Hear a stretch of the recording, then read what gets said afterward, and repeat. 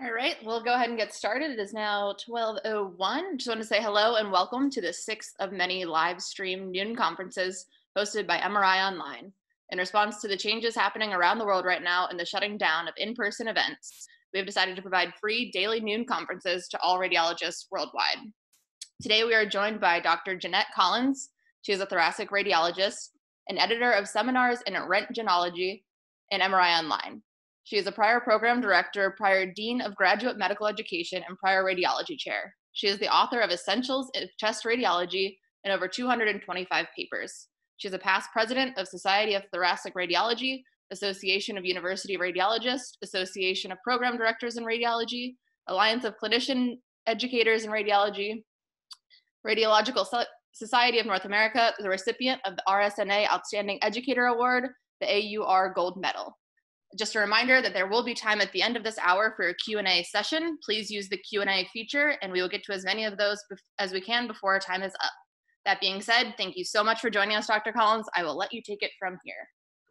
Thank you, Ashley. I'm honored to be a part of MRI Online's initiative to provide free live streaming and on-demand education to trainees and practicing radiologists worldwide. Thank you all for attending. I also want to thank all of you who are making personal and professional sacrifices during the COVID-19 pandemic. The topic today is CT patterns of lung disease. I have the following disclosures. I get paid by Wolters Kluwer Publishing. I get paid by Elsevier as editor of seminars in rentgenology. And I get paid by MRI Online as the director of medical content. None of these entities influence the content of this presentation. These are three objectives for you. So this is what I want you to be able to do at the end of this presentation. To describe 7 patterns of disease seen on CT. To recognize each of those 7 patterns when you see them on CT. And lastly, to give a differential diagnosis for each of those patterns. This is a list of the 7 patterns I will discuss, but I want you to look at the thumbnail images on the right, because I think you can appreciate that the appearance of each is very different from all the rest. And that's why it's important to recognize patterns, because doing so can help you narrow the differential diagnosis, and in some cases, suggest a specific diagnosis. I'll start with the honeycomb pattern. This is cystic air spaces that have thick, clearly defined walls, typically layered along the pleural surface. Honeycombing represents pulmonary fibrosis. The most common cause of pulmonary fibrosis is idiopathic pulmonary fibrosis, or IPF. This is the imaging equivalent of the pathologic diagnosis of usual interstitial pneumonia. Other causes of pulmonary fibrosis are collagen vascular diseases, asbestosis, and if you see a predominantly upper lung distribution of honeycombing, you want to think about end-stage sarcoidosis and chronic hypersensitivity pneumonitis. This is a macroscopic specimen of a lung of a patient with pulmonary fibrosis. You can appreciate multiple holes in the lung representing the honeycomb pattern.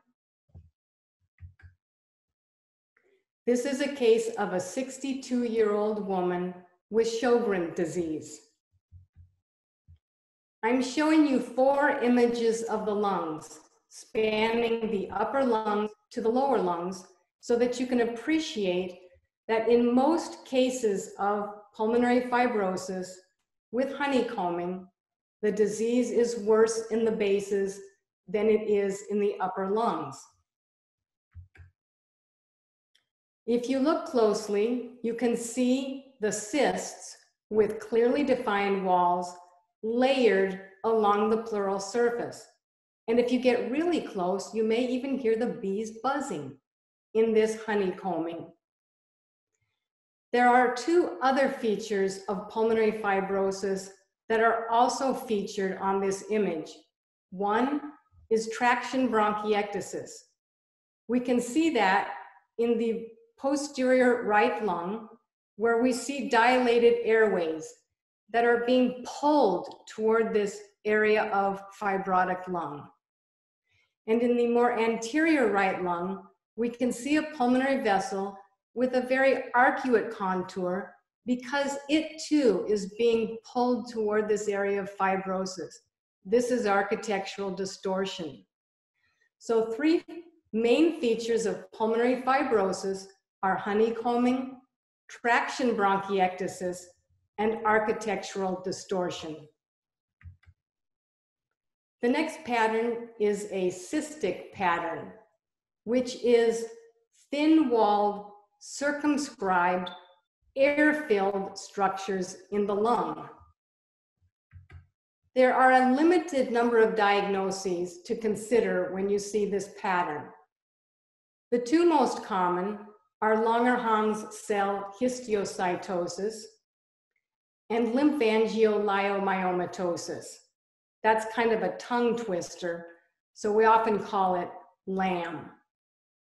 Other diagnoses to consider are lymphocytic interstitial pneumonitis, which commonly occurs with Sjogren's syndrome, collagen vascular diseases, and pneumocystis pneumonia. Now there's another item on this list, emphysema. I put that item here even though emphysema is not a true cystic lung disease, but it can look like cystic lung disease. This is what central lobular emphysema looks like typically. You can see numerous loosened areas throughout the lungs. Some people have called this the Swiss cheese appearance. As with any smoking-related disease, and central lobular emphysema is a smoking-related disease, the findings are more prominent in the upper lungs. So how can you differentiate central lobular emphysema from true cystic lung disease? There are two ways. One, if you look at these lucencies throughout the lung, you can see that they don't all have circumferential walls. So I'm showing you one of these lucent areas in the left lung where you can see the posterior margin is not walled off. It does not have a true circumferential wall like true cystic lung disease will have. A second feature of central lobular emphysema is seeing an opaque dot or linear opacity or arcuate opacity within the center of the lucency. This represents the central lobular artery. You will not see this in true cystic lung disease. So let's look at some cases of true cystic lung disease, starting with this case of a 50-year-old woman with progressive shortness of breath and a history of spontaneous pneumothorax. This is a case of lymphangioliomyomatosis. This is a pretty typical appearance of LAM, where there are multiple round, circumscribed, nice-looking cysts throughout the lung with absolutely normal intervening lung parenchyma. LAM is a disease where the cysts occur throughout the lungs, upper, mid, and lower. You can suggest the diagnosis of LAM if it's a female premenopausal patient. LAM occurs in females. I actually did read a report of a male blue-nosed dolphin who had LAM. But I think it's safe to say that if it's a male patient, unless he has tuberous sclerosis complex, which is along the same spectrum of disease as LAM, that it's going to be a female that has LAM, not male. Now, there are other features of LAM that can help distinguish it from other cystic lung diseases. One is that they often have pleural effusions, specifically chylous pleural effusions. And another feature associated with LAM are renal angiomyolipomas. Here's another case of LAM where you can see multiple cysts in both lungs, and this patient developed a common complication of LAM, and that is spontaneous pneumothorax. There is a large pneumothorax on the left with partial collapse of the left lung. The pneumothorax is smaller on the right, seen at the right apex and at the right base. Here's a third case of LAM. This is a very severe case. This patient had end-stage lung disease secondary to LAM, developed a spontaneous pneumothorax, as shown by the letter P on the right. And when a case of LAM is so severe as it is here, it can be sometimes hard to appreciate the cystic pattern because it almost looks just like diffuse honeycomb lung. This next case is of a 40-year-old man with a history of cigarette smoking and an abnormal chest radiograph. He had no respiratory symptoms. This is a case of Langerhans cell histiocytosis. This is another smoking-related lung disease, and therefore you would expect the findings to be most prominent in the upper lungs. So I'm showing you 4 images of the lungs from top to bottom so that you can see that the bases of the lungs are normal, except for minimal ground glass opacity in the posterior lungs, which represents dependent atelectasis. But the findings of Langerhans cell histiocytosis are in the upper lungs. And what are those findings? Cysts and nodules. Now, Langerhans cell histiocytosis starts out as nodules, which become cysts. So you may only see nodules, or you may see both nodules and cysts, or you may only see cysts. Typically, the cysts of Langerhans cell histiocytosis tend to be a little more thick-walled than those seen with LAM, and more irregular or more nasty looking, not like the nice happy cysts that I showed you in the case of LAM. Langerhans cell histiocytosis is seen in the upper lungs. LAM is seen, the cysts of LAM are seen throughout the lungs. Here's another case of Langerhans cell histiocytosis where you can see nodules and cysts. If you see nodules and cysts in the upper lungs of a cigarette smoker, you can make the diagnosis of Langerhans cell histiocytosis with about 99% degree of confidence. This is a case of lymphocytic interstitial pneumonitis, a patient with Sjogren's syndrome. Now, this is a cystic lung disease that tends to occur predominantly in the lower lungs. You can see nice round cysts with circumferential walls. And there is a feature of LIP that can help distinguish it from other causes of cystic lung disease. And that is that patients with LIP have a greater incidence of maltomas and other types of lymphoma, as did this patient, which we can see by the presence of this nodule in the periphery of the left lung.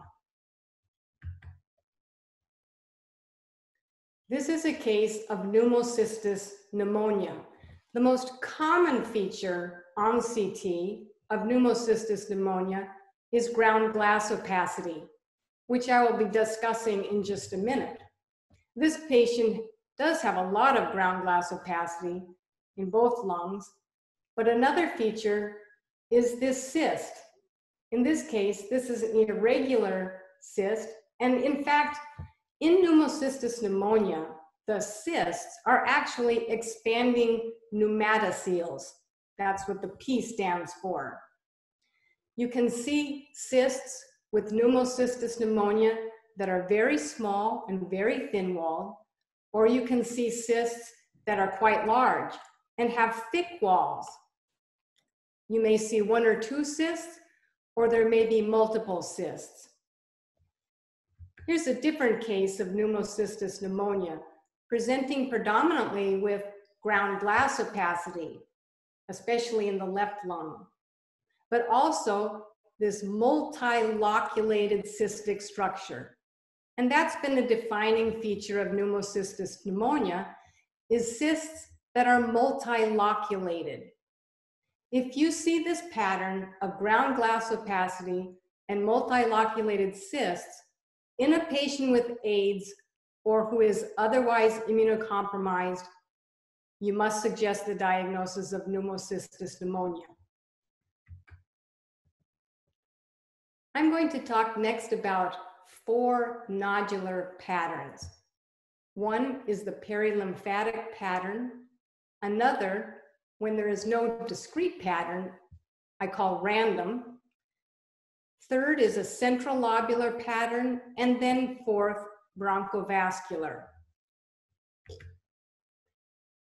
I'll start with the perilymphatic pattern. Note that my differential diagnosis includes only one thing, because the most common cause of the perilymphatic pattern is sarcoidosis.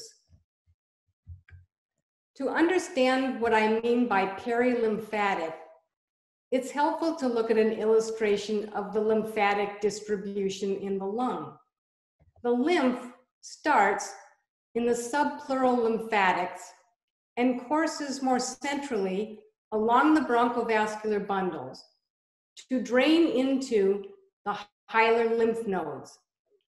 So now, hopefully, you can see how a perilymphatic distribution will be subpleural and bronchovascular.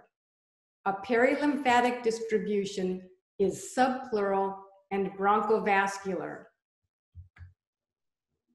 The classic appearance of parenchymal sarcoidosis is nodules in a perilymphatic distribution. Note the nodules in a subpleural location. Remember that the fissures are also pleural lined, so expect to see nodules along the fissures as well. The bronchovascular bundle on the left shows that it is very beaded in appearance, very irregular. You can see how it differs from the bronchovascular bundle in the right lung. So this is peribronchovascular nodules. These are subpleural nodules. This represents a perilymphatic distribution of nodules, the classic parenchymal findings of sarcoidosis. Here's another case of sarcoidosis with subpleural nodules and nodules along the bronchovascular bundle. Note that some of these nodules are a little bit larger than the nodules I showed you in the last case. The nodules in sarcoidosis tend to be 1 to 5 millimeters in size, but can sometimes be a centimeter or even larger. And yet another case of sarcoidosis with perilymphatic distribution of nodules, subpleural and bronchovascular. Now, when there is no dominant pattern, we can think of it as a random pattern. And the diagnoses to consider in this case would be silicosis and coal-workers pneumoconiosis, tuberculosis and fungal infection. And by the way, whenever I say tuberculosis, fungal rolls right off my tongue, because all of the features of tuberculosis can also be present with fungal disease. And metastases also will have a random pattern of nodules. In this case, we can see multiple small 1 to 3 millimeter nodules profusely throughout both lungs. Now, you may be seeing that there are some nodules in a subpleural location, but the dominant pattern is not subpleural. The dominant pattern is random. This is a typical appearance of simple silicosis. And with this appearance, with this profusion of nodules, these patients are often asymptomatic. But over time, these nodules coalesce, they become mass-like. Progressive massive fibrosis is the term we use for that. And those patients are symptomatic. This is a case of biliary tuberculosis. Looks very much like silicosis. And this is a case of colon cancer metastases. There are a couple typical features of metastases to the lung, whether it's from a primary bronchogenic carcinoma or an extrapulmonary tumor. And that is that the nodules tend to be well circumscribed, and they tend to be varying in size, with some very small and some very large. The next nodular pattern I'll talk about is the centrolobular pattern. And to understand this, I'm showing you an illustration on the left of the secondary pulmonary lobule architecture. The secondary pulmonary lobules are the smallest unit of lung that may be seen on CT. They are seen best in the periphery of the lung. The hexagonal shape of the secondary pulmonary lobule is formed by the interlobular septae. And in the middle of the secondary pulmonary lobule is the core pulmonary artery and bronchiole. Now, if you take away the septae and just leave the core structures behind, as I'm showing you on the right, you can see that the central pulmonary arteries, or whatever may be affecting the central lobular structures, are fairly equidistant apart. So a central lobular pattern of nodules will be nodules that appear fairly equidistant from each other. And here are two diagnoses to consider when you see this pattern: subacute hypersensitivity pneumonitis, also called extrinsic allergic alveolitis, and respiratory bronchiolitis. Now, respiratory bronchiolitis is a disease of exclusion. It occurs in the upper lungs of cigarette smokers. Remember that all smoking-related lung disease tends to occur predominantly in the upper lungs. This is a pretty typical appearance of hypersensitivity pneumonitis.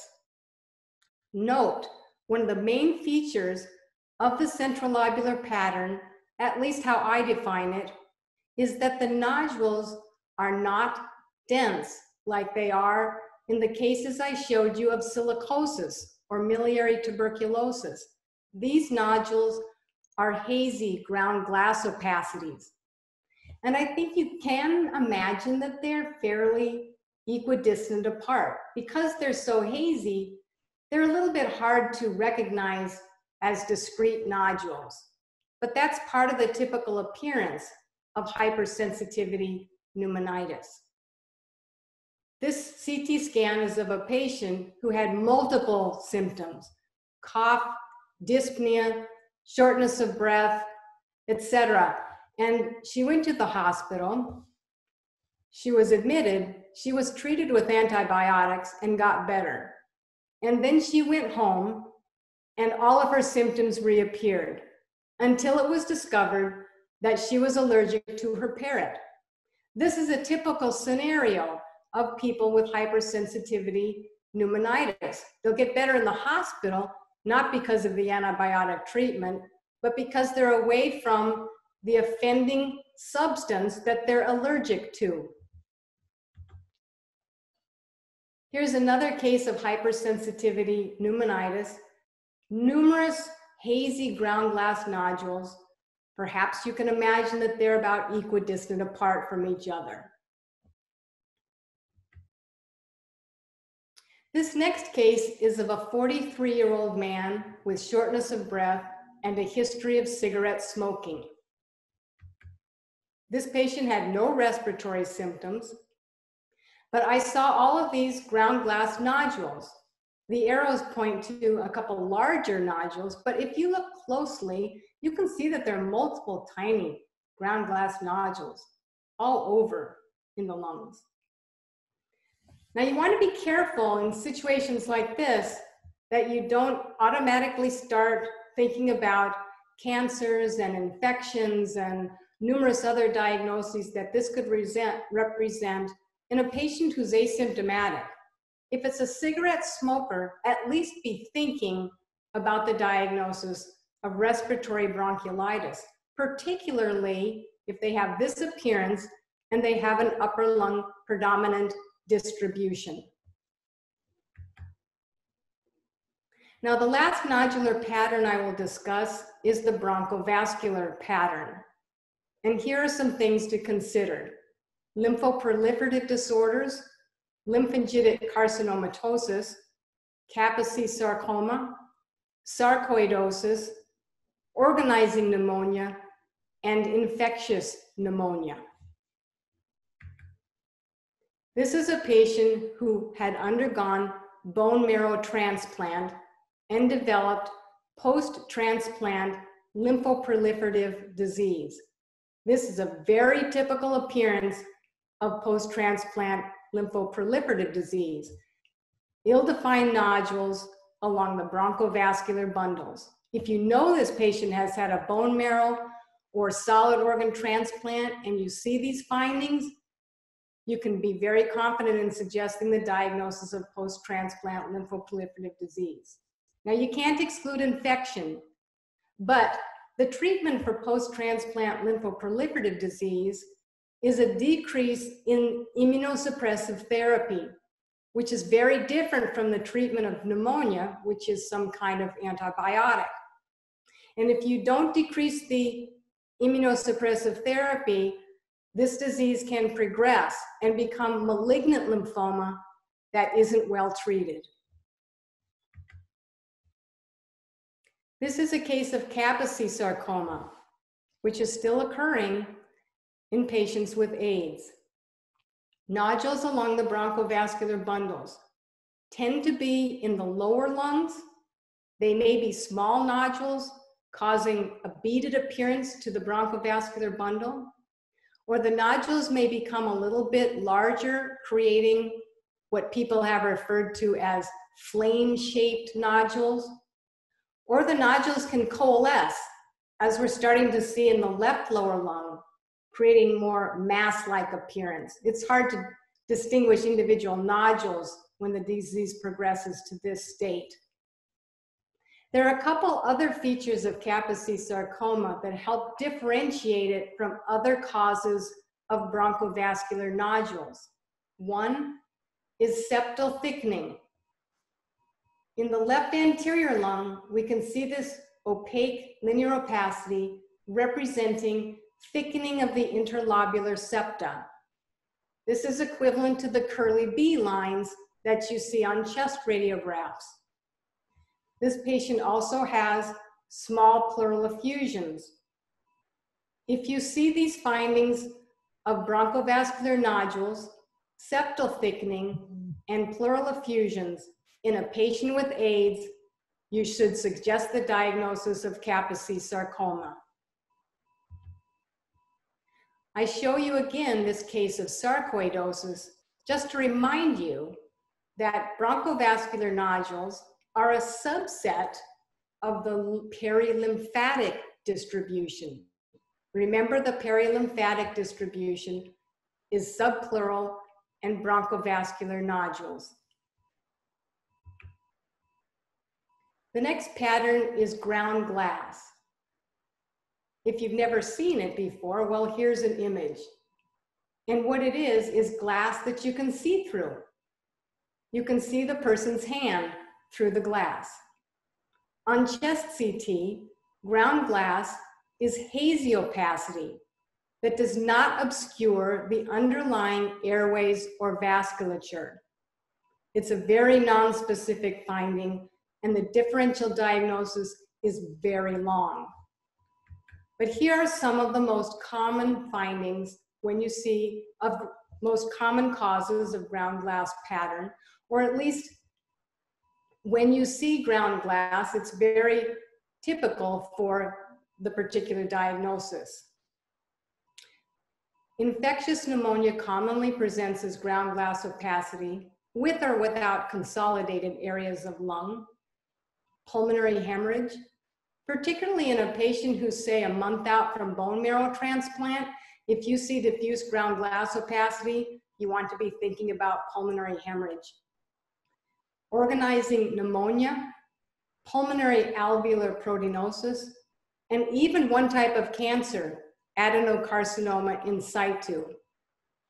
Less common causes of the ground glass pattern, but very typical for those diagnoses, is desquamative interstitial pneumonitis and nonspecific interstitial pneumonitis.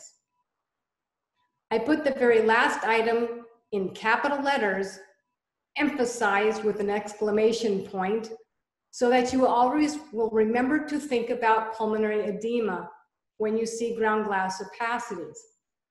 Although it's very nonspecific, edema is very common. Well, here's a case of diffuse ground glass opacity. Note that you can still see the pulmonary vessels and the airways. This is a case of mycoplasma pneumonia, but this could just as easily be any other infectious etiology, especially any viral disease. This could be a severe case of COVID-19 pneumonia. This could be diffuse pulmonary hemorrhage.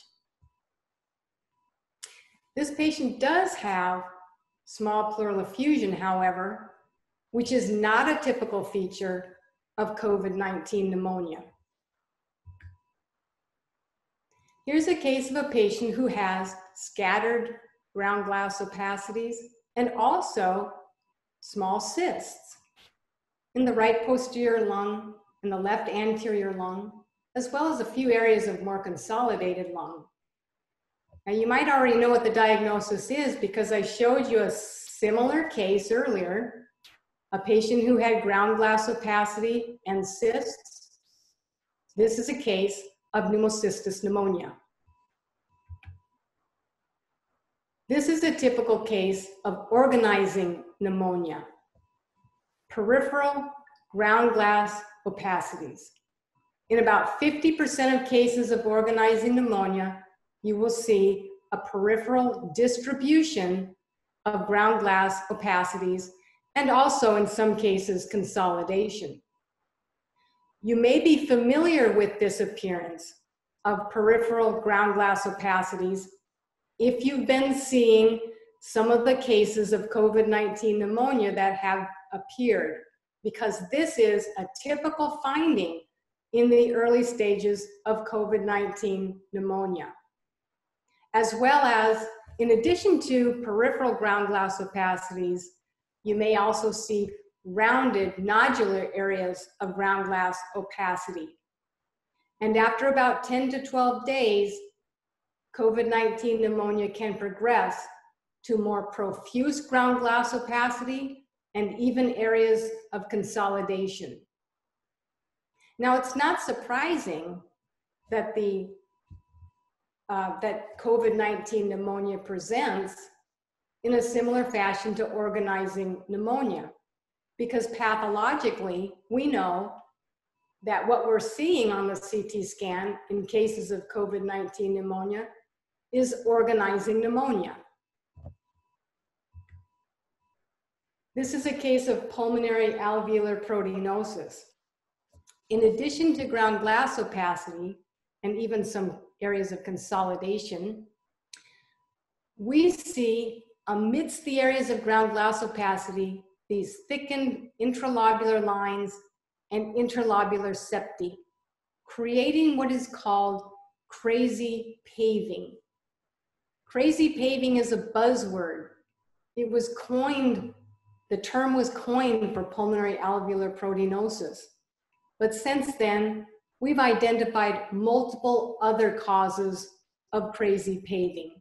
So it's really a non-specific finding. This is another case of pulmonary alveolar proteinosis, where you can see diffuse areas of ground glass opacity and intralobular lines and thickened interlobular septa, crazy paving. There's also an incidental finding on this coronal CT scan. Did you notice this arcuate opacity in the right apex? And do you know what that is? Well, if you said that's an accessory azygous fissure, you are correct. Now, what is this rounded opacity abutting the inferior edge of this fissure? Well, if you said that's the azygous vein, then you are correct a second time. Normally, the azygous vein is positioned at the right tracheobronchial angle, but the azygous vein is always abnormally superior in position when there is an accessory azygous fissure. As I said earlier, you can even have cancerous causes for ground glass opacity in the lung. Most typically, that will be adenocarcinoma in situ. These two images are from two separate patients with adenocarcinoma in situ, showing the typical appearance of a rather ill-defined but rounded area of ground glass opacity. You have to be vigilant to look for these areas, and you can't determine that if they've been stable on a CT scan for a year, that they are okay, benign, and you can forget about them. Because adenocarcinoma in situ can be a very indolent type of cancer. And I've seen numerous cases where these ground glass nodules do not change perceptibly in a year or 2 years. And I have a couple cases where they did not change significantly in 5 years. And then they can start to enlarge and become more aggressive. Here's a case of numerous areas of ground glass opacity and septal thickening. This is a case of pulmonary edema. Remember that pulmonary edema is such a common diagnosis that you need to think of it often. The next pattern is the mosaic pattern. Now, mosaic just refers to heterogeneity. And I've already showed you infiltrative disease that can cause a mosaic pattern of lung attenuation, such as multifocal pneumonias. So I'm going to focus on two of the other main causes of a mosaic pattern of lung attenuation: small airways disease and pulmonary vascular disease. This is a patient who had a bone marrow transplant and developed chronic rejection, which pathologically is seen as obliterative bronchiolitis. This is a disease where there is closure of the small airways in the lung. I'm showing you two images. One is taken during inspiration, The second image was after the patient was instructed to take in a big breath, blow it all out, and hold it. So that's an expiratory image. If you haven't seen expiratory images before, you should become familiar with the features that define them as expiratory. One is that on expiration, the posterior membranous trachea will be bowed anteriorly. Note that on the inspiratory image, the trachea is either nice and round or ovoid in shape. On expiration, the trachea is bowed and takes on an arcuate shape. The second feature of expiratory images is decreased lung volume. You would expect that because when you blow the air out of your lung, the lungs have less volume.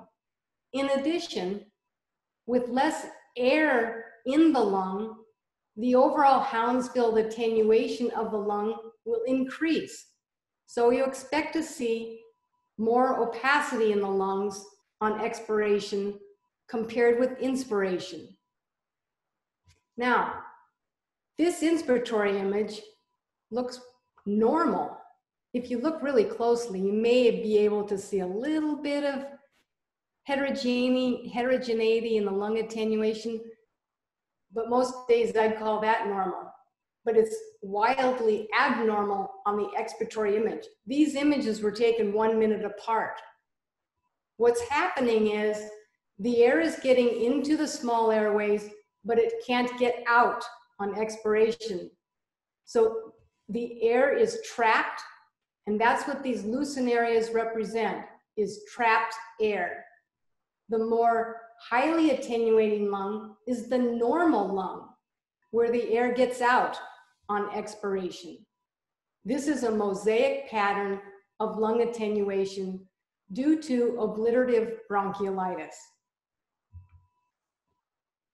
In some cases of obliterative bronchiolitis, the disease is so severe that most of the lung traps air, and even on inspiratory images, you may not be able to appreciate the mosaic pattern of lung attenuation. I think you can still see it a little bit in this case where there are areas of lung that are more lucent next to areas of lung that are more opaque, but it's not as dramatic as I showed you on the last image.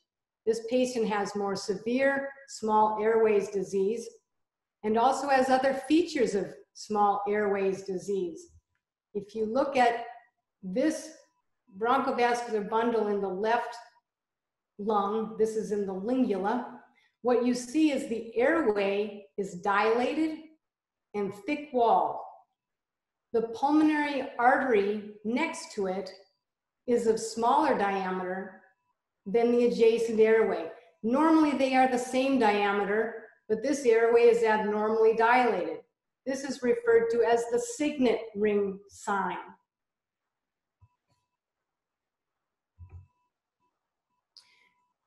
Now, those were cases of mosaic lung attenuation secondary to small airways disease. But vascular disease can also cause mosaic lung attenuation.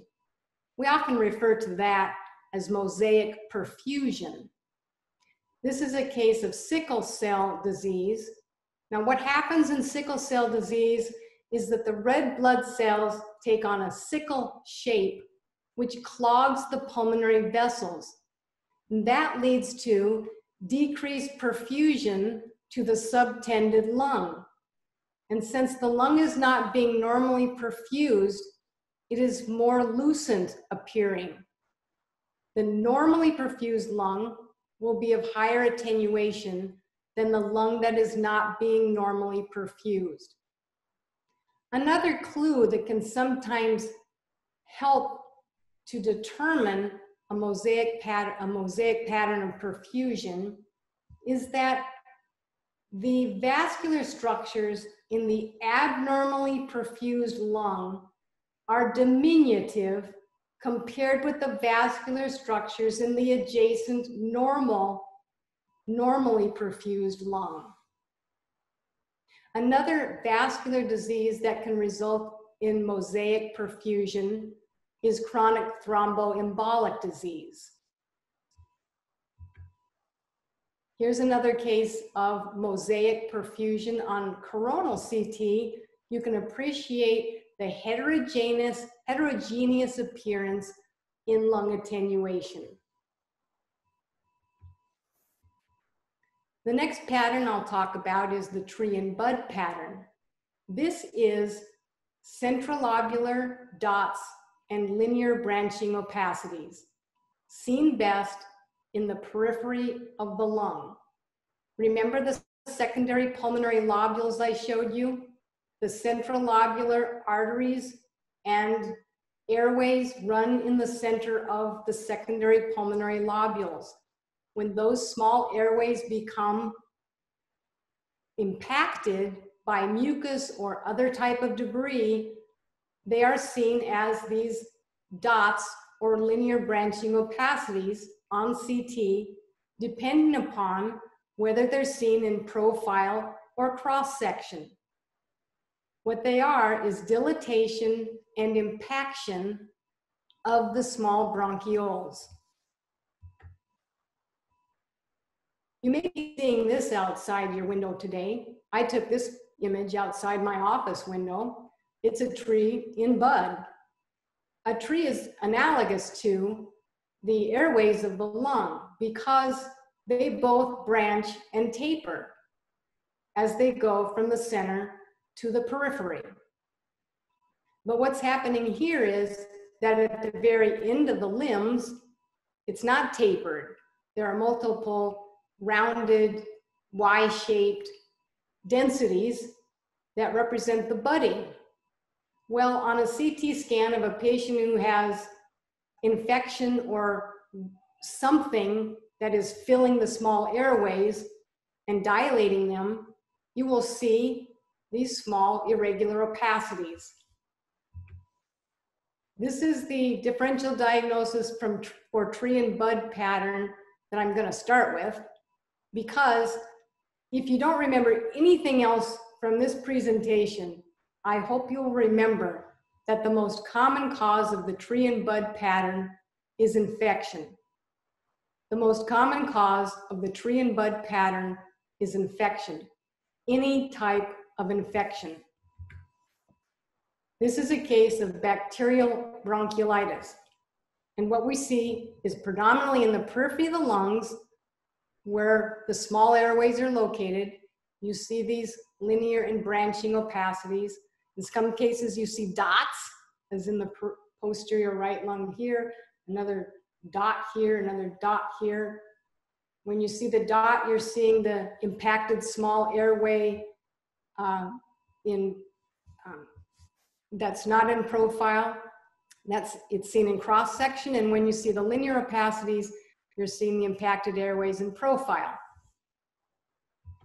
This is a case of Mycobacterium avium complex, showing the same tree and bud pattern. And this is a case of methicillin-resistant Staphylococcus aureus pneumonia, showing you the tree and bud pattern. Now, this patient's pneumonia also caused occlusion of the left lower lobe airways, leading to left lower lobe collapse. And that's why you see this straight edge representing the posteriorly displaced left major fissure. Well, there are other etiologies of the tree and bud pattern, including allergic bronchopulmonary aspergillosis, cystic fibrosis, aspiration, and diffuse panbronchiolitis. I won't be talking about this latter entity. We don't see it often in North America, but some of you listening to me now may be from Asia, where there is a greater prevalence of this disease, and it can have the same appearance as the other diagnoses that I'm going to be discussing. Allergic bronchopulmonary aspergillosis is a type of aspergillus lung disease that is not infectious. It is an immunologic response to the aspergillus hyphae that accumulate in the airways, cause damage to the airway walls, leading to bronchiectasis. The sine qua non of allergic bronchopulmonary aspergillosis is central bronchiectasis, as we see here in the right upper lobe, a very dilated airway. Now, sometimes the airways are patent in ABPA, and sometimes they are impacted with Aspergillus hyphae, mucus, and other debris. When they are impacted, they will appear opaque on chest radiographs and on CT scans, and they may take on the appearance of a finger in glove, or Mickey Mouse ears, or other such descriptions.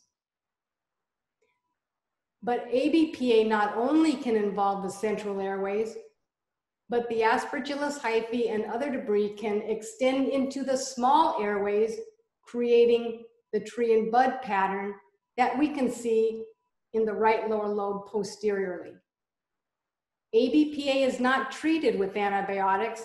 It's usually treated with corticosteroids because it's an immunologic process.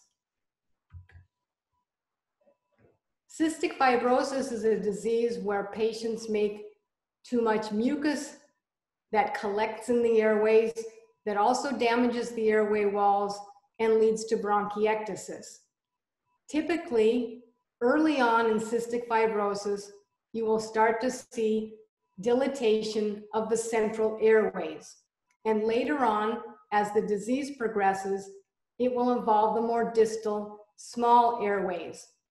Just as in ABPA, you may see the airways as patent, or you may see them impacted. This patient has both central bronchiectasis as well as bronchiole ectasis and tree and bud opacities from impacted small bronchioles. Uncommonly, cystic fibrosis may predominantly involve the small airways. This is unusual, but I have seen more than one case of this.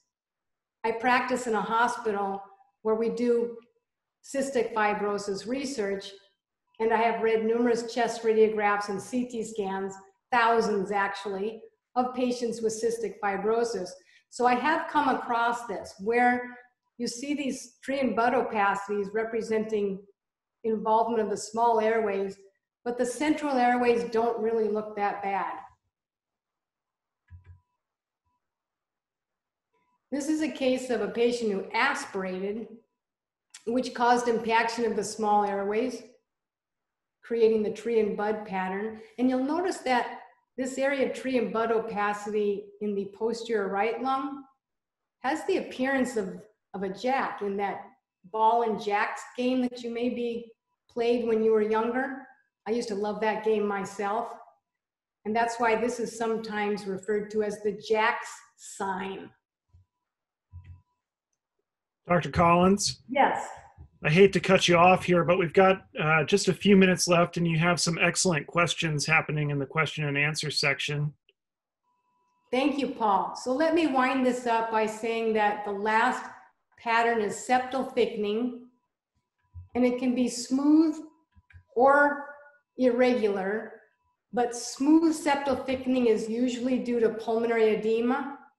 Look for ground glass opacities and pleural effusions to suggest that diagnosis. Look for curly lines that you typically see on a chest radiograph, but you can call them that on CT. And lymphangitic carcinomatosis, which tends to cause beaded septal thickening. And I want to say this because it's important. When you see beaded septal thickening and nodules throughout the lung, and it involves only one lung, it's almost always lymphangitic carcinomatosis due to primary bronchogenic carcinoma. So let's look at some cases. You ready to see if you learned those three things that I wanted you to have as your objectives?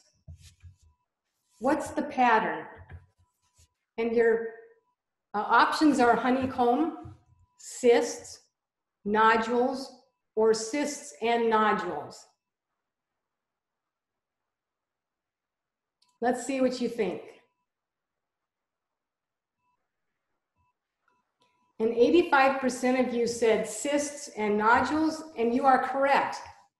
Excellent. This patient has numerous cysts and nodules throughout the lung, but we're not done yet. So now that you have the pattern, you probably have a differential diagnosis. And to narrow that differential diagnosis, you need to ask a question. What question do you need to ask? What is the person's occupation? Are they a cigarette smoker? Do they have fever, chills, and night sweats? Or do they have a history of a collagen vascular disease?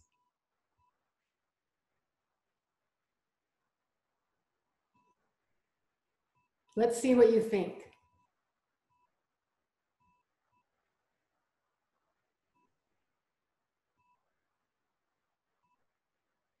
Well, there's quite a spectrum of answers here. The majority of you want to know whether the patient is a cigarette smoker. And that is exactly the question that you should ask, because this is a 32-year-old man with a history of cigarette smoking who had nodules and cysts in the upper lungs, the typical presentation and CT appearance of Langerhans cell histiocytosis. Next case, what is the pattern? And these are your options: honeycomb, cysts, nodules, and cysts and nodules.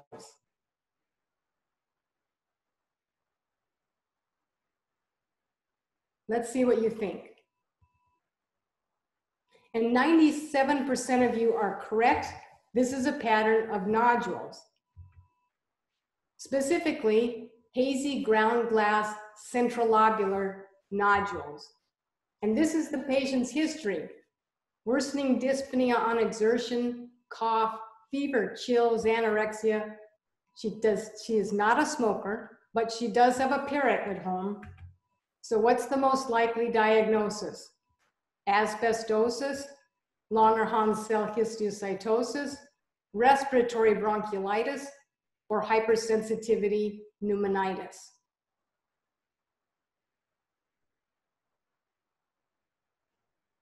And what did you say?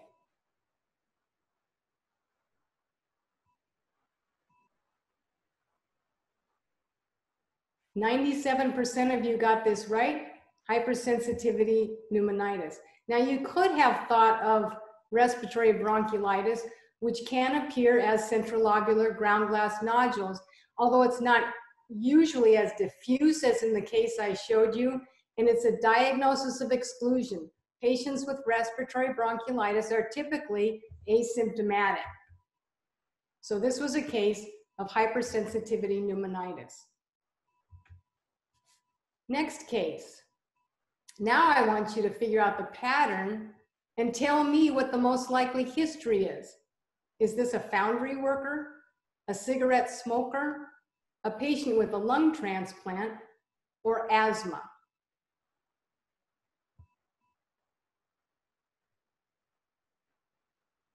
What did you think? And 82% of you said lung transplant, and you were right. What we see here are numerous nodules that are predominantly in a bronchovascular distribution. In a patient with a transplant, this is very suggestive of post-transplant lymphoproliferative disease. Case 4. What is the most likely diagnosis? And these are your options: asthma, aspiration, diffuse panbronchiolitis, or obliterative bronchiolitis. Let's see what you think.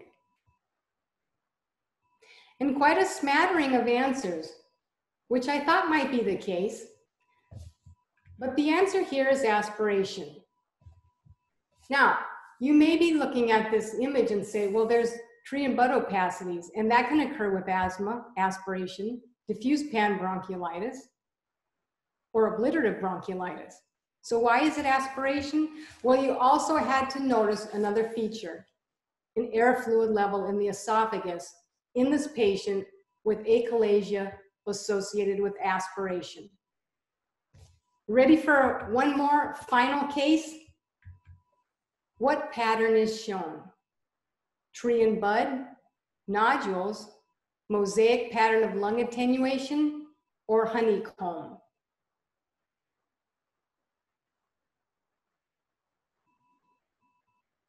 Well, what did you think? 95% of you said honeycomb. Great. Pat yourself on the back. This is a honeycomb pattern, multiple cysts layered along the pleural surface. What diagnosis should be considered? Diffuse panbronchiolitis, bronchogenic carcinoma, lymphangitic carcinomatosis, or silicosis?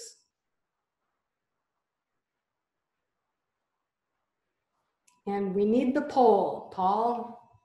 Thank you. Okay, please select your option now.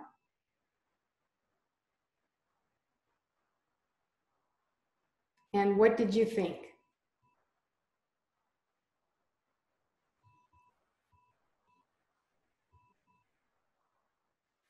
Well, I'm also not surprised that there's a smattering of answers here. A lot of people thought diffuse panbronchiolitis or silicosis. This was a tricky one. I have to tell you that this is a honeycomb pattern, which is not a typical pattern for any of these diagnoses. So to know what the diagnosis is, you had to be able to find this bronchogenic carcinoma in the periphery of the left upper lobe. It's harder to appreciate nodules in patients with diffuse lung disease. So you have to be very vigilant to look for nodules that may represent cancer in patients with diffuse pulmonary fibrosis. And patients with diffuse lung disease, including pulmonary fibrosis, have a greater incidence of bronchogenic carcinoma than does the general population. So that ends my formal presentation. And I don't know if we have any time for any questions, but I can answer them if you email them to me or ask them online.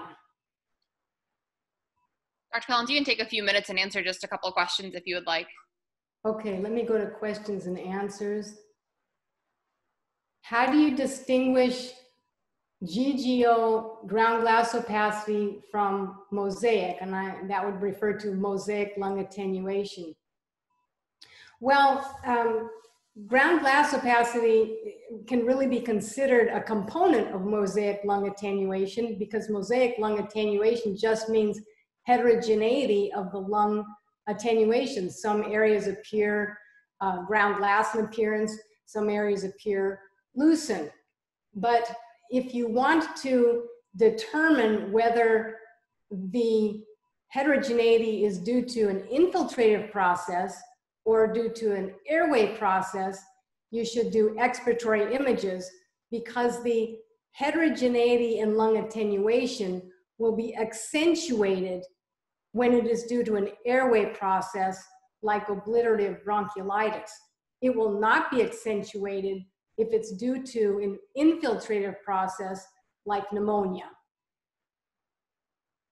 Another question is, for honeycomb, do you use specific numbers of layers to call honeycomb? Some have told me there should be 3 tiers to call it honeycomb. Well, to me, a layer is more than one. So if I see at least 2 rows of cysts, to me that's layered. And it really doesn't matter though. I mean, sometimes in pulmonary fibrosis, you may only see 1 row, but it can be helpful to distinguish honeycombing from central lobular emphysema sometimes, because central lobular emphysema won't be layered, whereas honeycomb very often is. But you don't have to have layers to be able to diagnose pulmonary fibrosis. Can COVID-19 have crazy paving secondary to bacterial consolidation and pleural effusion? Yes, COVID-19 pneumonia can present with crazy paving. That's usually one of the later findings seen after 10 to 12 days, but it is one of the noted features. in the cases of COVID-19 pneumonia that have been reported. And consolidation is also seen in later stages of COVID-19 pneumonia. Pleural effusion, however, has not been described as a typical feature of COVID-19 pneumonia. And if you see pleural effusion or cavitary lesions in the lung or evidence of empyema, you should be thinking of something either unrelated to COVID-19 or as a superinfection in patients with COVID-19 pneumonia. And those are the patients for which CT scanning is recommended. Cystic fibrosis versus allergic bronchopulmonary aspergillosis. Well, they can look similar because they can both involve the small and the large airways. Patients with cystic fibrosis usually have a much different presentation. The diagnosis is usually made when they're young, and it's a progressive disease that gets worse as they age, whereas allergic bronchopulmonary aspergillosis generally develops later in age and is not something that progresses over time the same way as does cystic fibrosis. Cystic fibrosis also affects other organs like the pancreas and the GI tract, so that can help make the differential between the two as well. On CT scanning, if you're just looking at the findings, however, of one point in time, they can look very similar.